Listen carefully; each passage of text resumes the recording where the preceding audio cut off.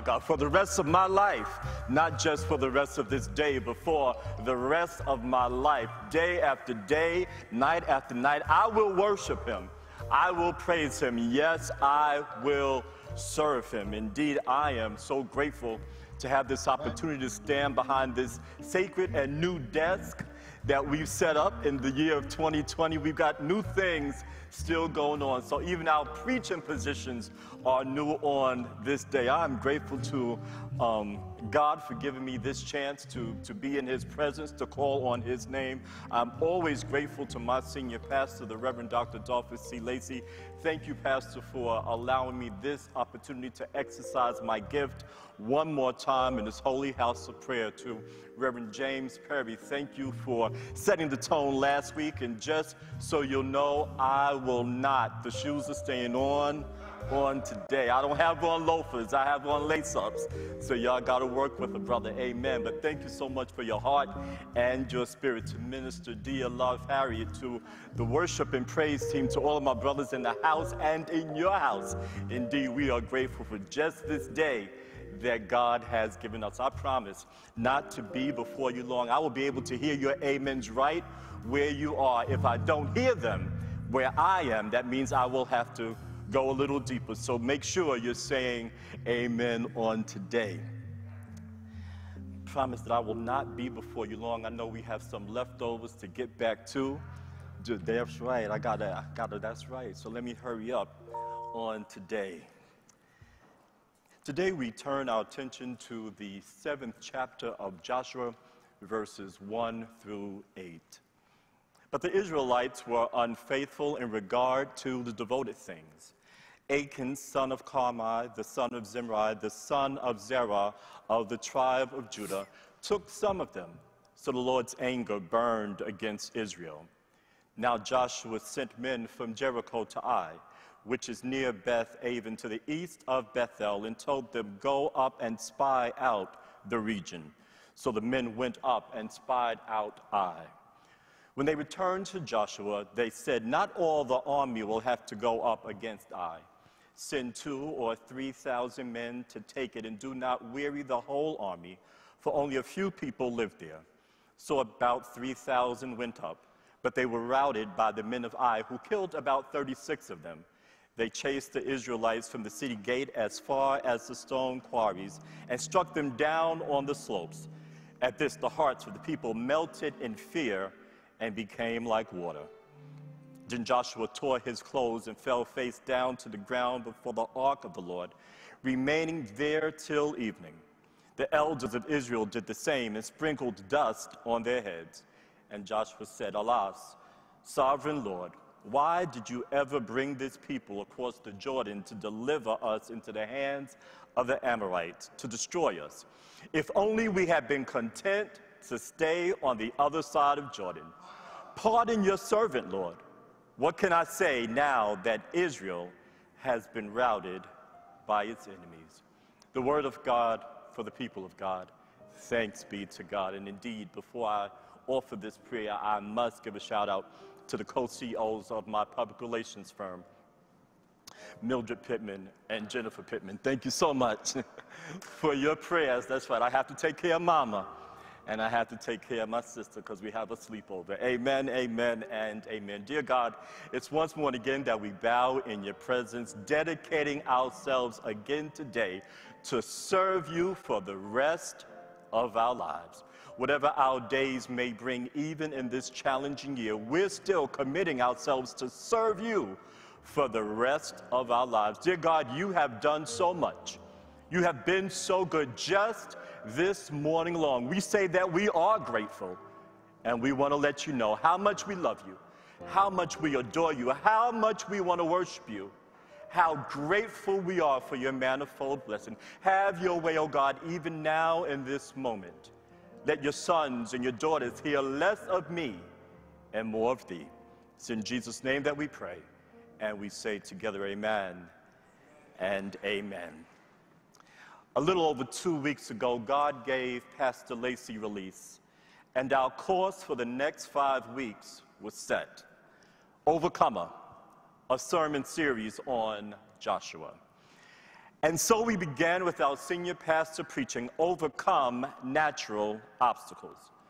From Joshua 3, verses 1 through 8, we learned how to overcome by watching God, how to overcome by following God, and how to overcome by obeying God. Last Sunday, we walked it out, literally, as Pastor Perry preached, overcome mortal obstacles step by step, also forever known as these pews were made for walking. Amen? Amen. Based on Joshua 6, verses 1 through 8, we discovered God recommends that we have the faith to see. God requires that we have the faith to walk out his solution. And God releases us to have the faith to shout. Today, we remain in the book of Joshua, the 7th chapter, verses 1 through 9, as we seek to overcome internal obstacles. Cue opening music. Cue announcer commentator Jim McKay, spanning the globe to bring you the constant variety of sport, the thrill of victory, and the agony of defeat. The human drama of athletic competition. This is ABC's Wide World of Sports.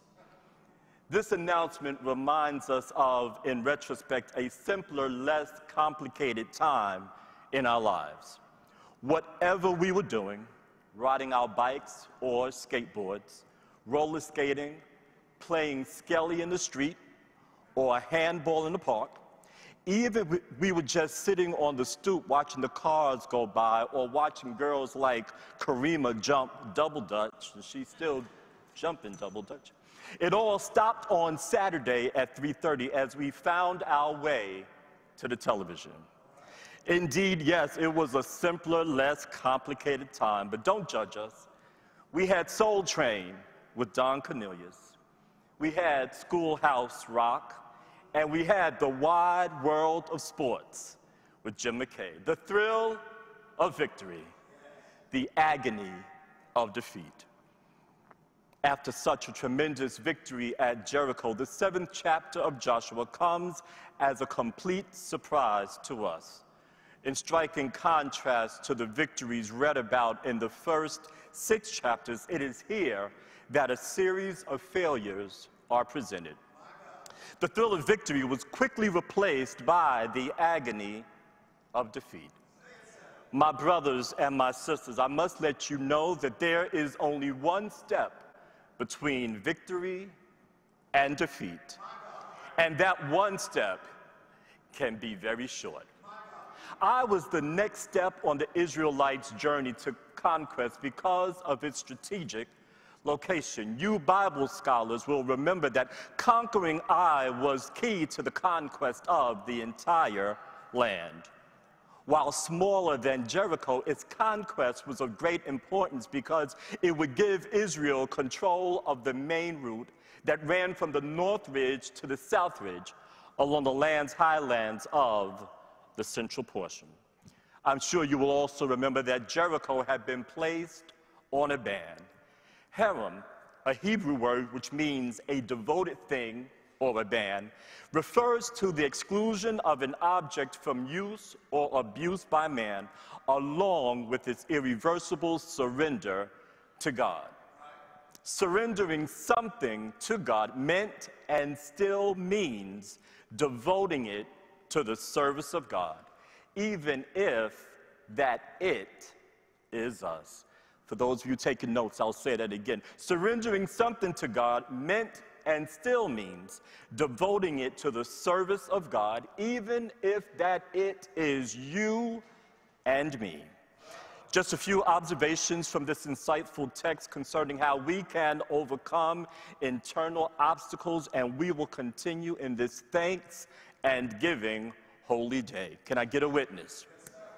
Amen. Internal conflicts, or for our purposes, obstacles, have been defined as one source as barriers that prevent us from accomplishing our personal or in this case, spiritual goals. Coming from within, they stem from our habits, beliefs, and from psychological issues. How many people got issues on today? I've got issues, even as they flow from my heart. Issues like anxiety, depression, ego, low self-esteem, lack of self-confidence, and or fear. First, internal obstacles define disobedience. Internal obstacles define disobedience. The 7th chapter of Joshua begins with that good gospel, strong spiritual word, but. Y'all heard me, but contrast the 7th chapter with the end of chapter 6, the 27th verse specifically, which records, "So the Lord was with Joshua, and his fame spread throughout the land." First, there was the thrill of victory. Now, there is the agony of defeat. We as believers are never in greater danger of a fall than after a victory. We as believers are never in greater danger of a fall than after victory. When we are in this place, and I remember times of high worship and high praise when we would just go in, I would leave this place not only drunk in the spirit, not only needing that good Sunday afternoon nap, but knowing that it was on the way. I knew that the enemy was going to try his level best to get me at me. So as I left this place of worship, as I left this place of praise, I would say, if you're coming for me, you better take me out.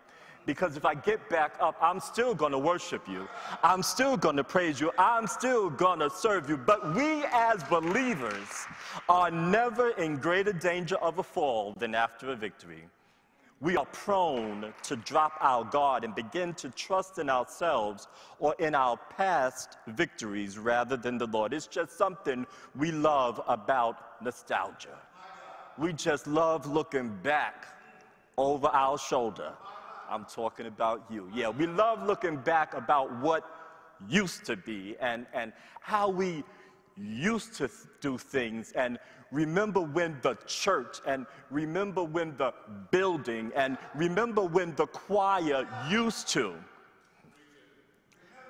We are prone to drop our guard and begin to trust in ourselves or in our past victories rather than the Lord. But I've stopped by for just a little while today to remind you that one victory never ensures the next.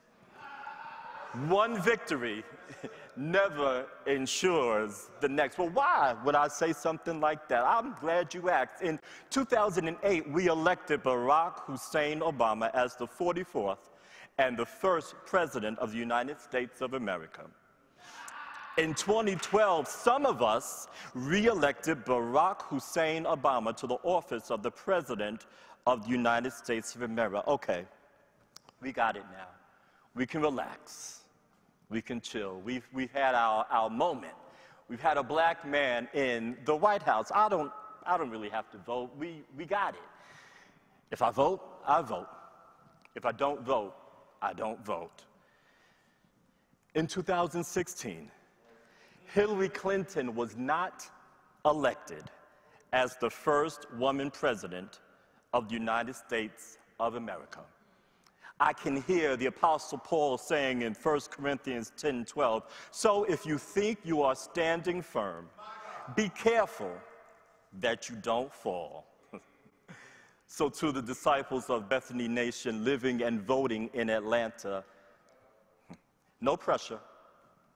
No pressure from us. We're your disciples. We're your church family. We love you.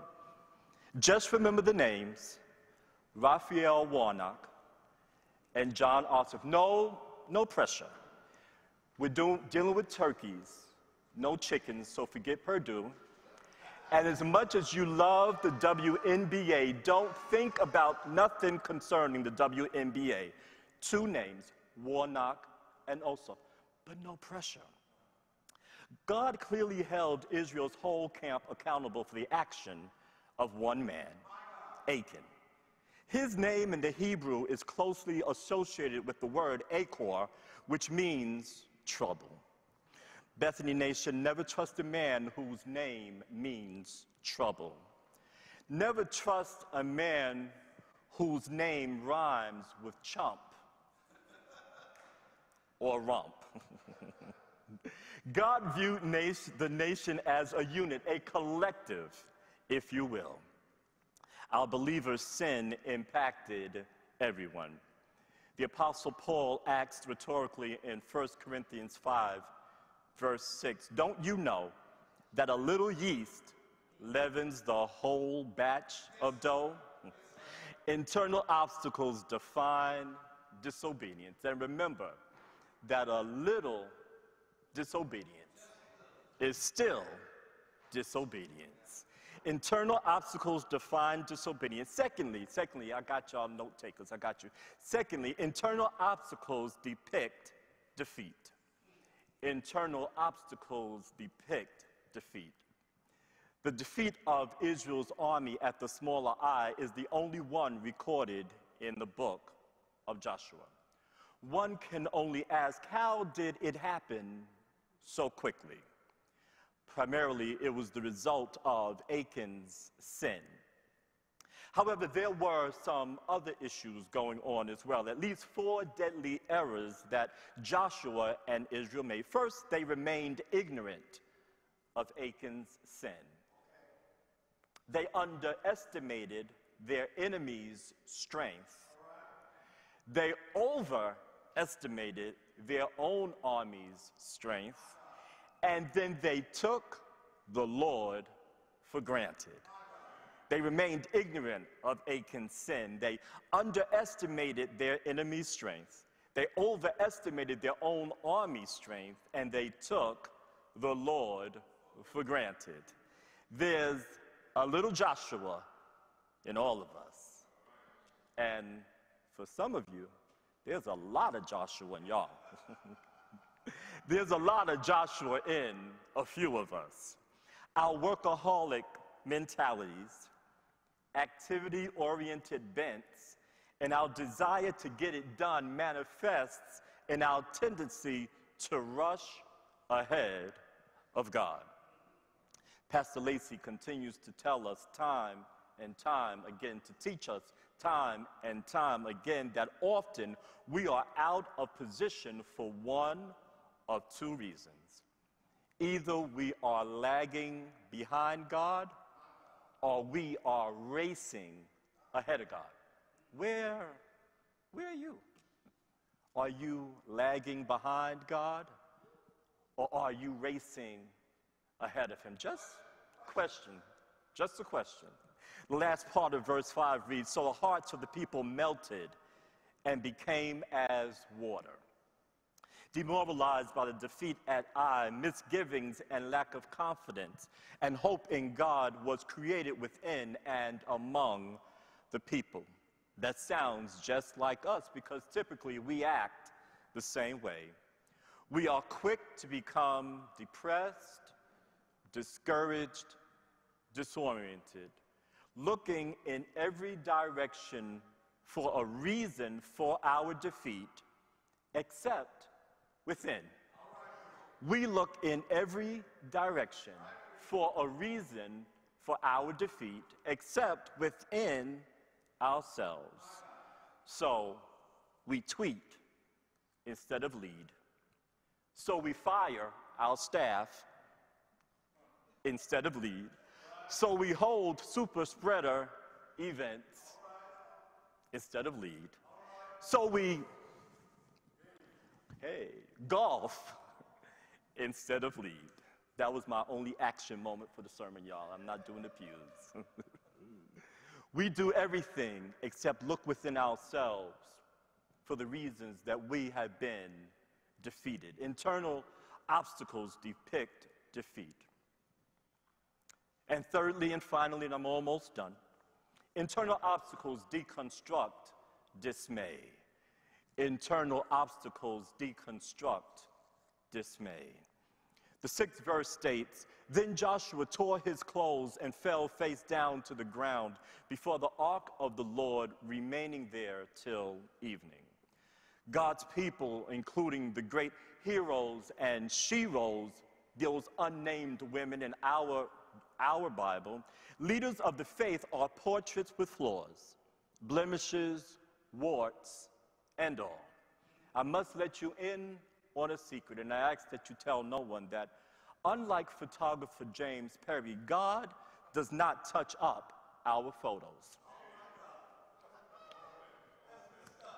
He doesn't touch up our pictures like Reverend Perry does. What you see is what you get. In the defeat at Ai, Joshua's leadership is tested. I tell you, Bethany Nation, that failure is nothing more than a test. It's common to all men and women, unique to no one. The successful leader is the man and the woman, because women are leaders. Sisters, can I get a witness? The successful leader is the man and the woman who has learned that failure is not final. You see, failure is not the end, whether it is his or her own failure or someone else's. In fact, failure can be the back door to success. It has been said that a setback is nothing more than a setup for oh, y'all gotta participate too. A setback is nothing more than a setup for a comeback. Following a full day on his face before the Lord, Joshua communicates his confusion in 3 questions and 2 statements. Joshua deconstructs his dismay. He didn't take it out on anyone else. He didn't escape it with some substitute. I don't know what that means. He did what we all should do. He took his grievances to the source. And I maintain that sometimes we just talk to the wrong people. We talk too much first, and then we talk to the wrong people. Do you ever realize that a lot of people you talk to have no power? They have no power, and they have no plan. That's why they're available to talk to you, I guess. Then you also talk to people with no authority and no answers. They don't have a clue. We talk to the wrong people, but I've found if I have a little talk with Jesus, I've discovered that if I take my burdens to the Lord and leave them there, my dismay over the obstacles in my life are deconstructed. Internal obstacles define disobedience. Internal obstacles depict defeat. And internal obstacles deconstruct dismay. So, then how do we overcome internal obstacles? Embrace failure. Yeah. Embrace failure. Handle it, learn from it, then get over it. Handle it, learn from it, and then get over it. Accept and acknowledge that in most cases, the thrill of victory is followed by the agony of defeat. It's just the way the cookie crumbles. Even if we find ourselves defeated, we can still experience victory. It is our defeats, it is our obstacles in life that help us build strength, helps us be resilient, and it helps us overcome internal obstacles. It's rare that people have a smooth run to success. Let me introduce you to a couple of people that are successful that used to be failures. First, there is Walt Disney. Yes, him. Walt Disney was a failure. He was fired from the Kansas City Star? Because he lacked imagination and he had no good ideas. Your Walt Disney was a failure. And mine too. Oprah Winfrey was a failure. Yes, OWN Network, yes. Oprah, the book club, Oprah, yes. The giveaway, you get a car, you get a car. Oprah Winfrey was a failure. For you see, her first job in television ended abruptly because she was deemed unfit for television. I guess if you're unfit for television, you do what she did, buy a network. Colonel Sanders, among hundreds of others, were failures. His recipe, that Kentucky Fried Chicken down the block from Popeyes, that recipe was rejected by over 1,000 people before finding success with a restaurant in Utah. Yeah, failures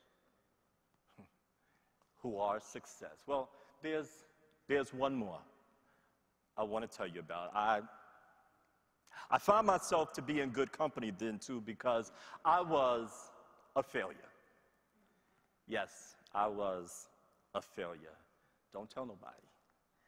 I failed the New York State Regents for Spanish in my junior year of high school. But knowing where I live, I passed it the second time. I failed Accounting 1 in my freshman year at Temple in Philly. Well, I registered for Accounting 2, but that didn't make sense. So I passed Accounting 1 the second time I took it.